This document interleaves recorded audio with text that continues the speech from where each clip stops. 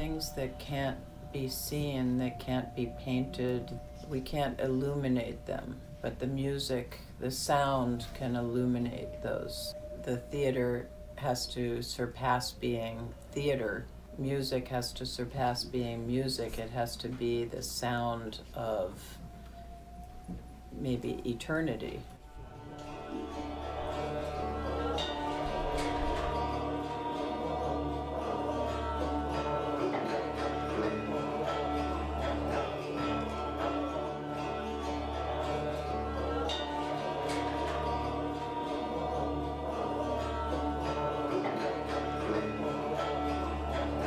So there's the sound of the past, of memory, of history, of the present.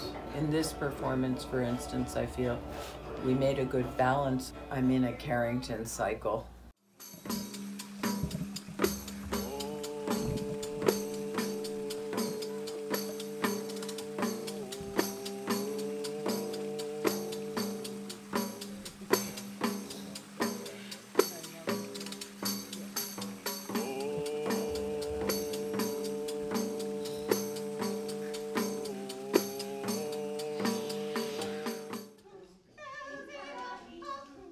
I was living in New York City, and I was walking to a gallery where I was writing about, some male artist, and I happened on a window that had a Leonora Carrington painting in it. And I looked at the painting and I said, oh, for the first time, here's my language. I understand this.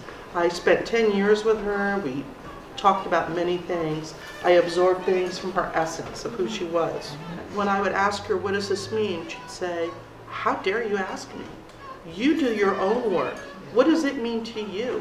What do you think it is? What Carrington offers isn't a story, it's not a lesson, it's an opening of doors into other dimensions.